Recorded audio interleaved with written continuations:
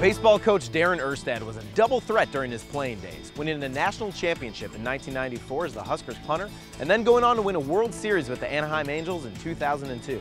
Let's go talk to the man, the myth, the legend, the Erstad. What are some of your fondest memories from your football playing days? First and foremost, winning Coach Osborne's first national title. And obviously Tom Osborne, just announced his retirement. What was it like to play for him? Just his ability to motivate people, to inspire people, and his consistency with how he treated people, and no matter what your level was on the team, it was pretty remarkable and something I strive to do myself. So is your coaching style more Osborne-esque or Socha-esque?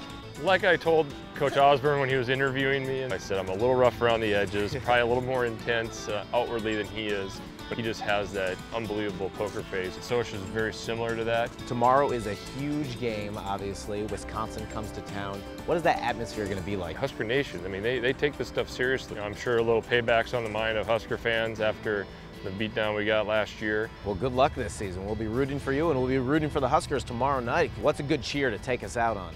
Go Big Red. Okay. Where's the feisty? Yeah. Huh? Poker face, remember? Okay, poker face.